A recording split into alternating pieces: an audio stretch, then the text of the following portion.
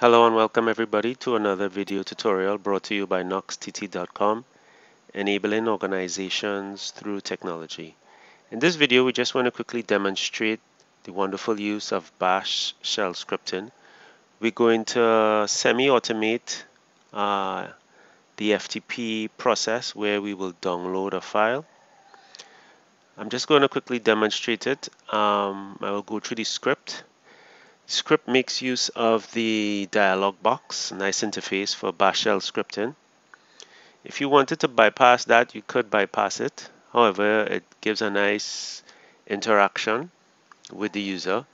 The script is by no means the best, it's not extremely efficient, but it can serve as a starting point for beginners or people who are looking to get their feet wet, so to speak. So on this side, we're going to just watch for when the file comes in. This will act, the left pane here will act, left terminal will act as the folder in which the file will be downloaded. And on this side here is where we're going to run the script. So you see it asks for a username.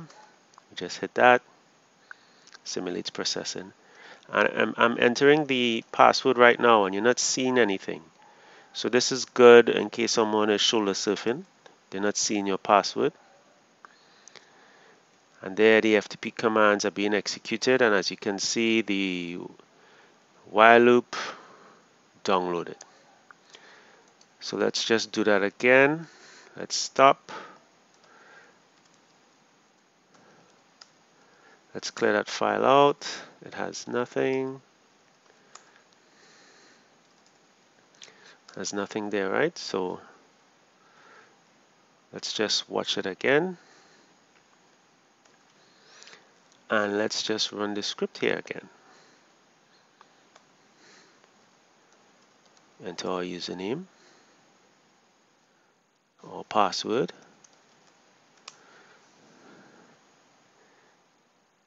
There's a lot of sleep commands, as you would guess. That's why it says processing, and there we go. Once again, the file has downloaded. So let's just have a look at the file that produced this script.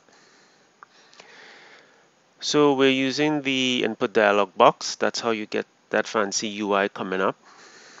It naturally takes two coordinates.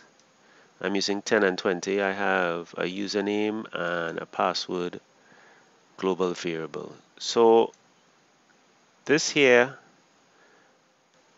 these two functions are the same.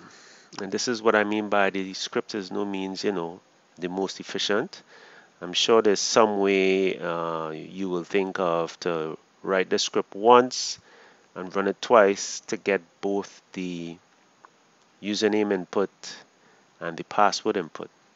But this is a basic use of the input box. It has a title, then the question is asked.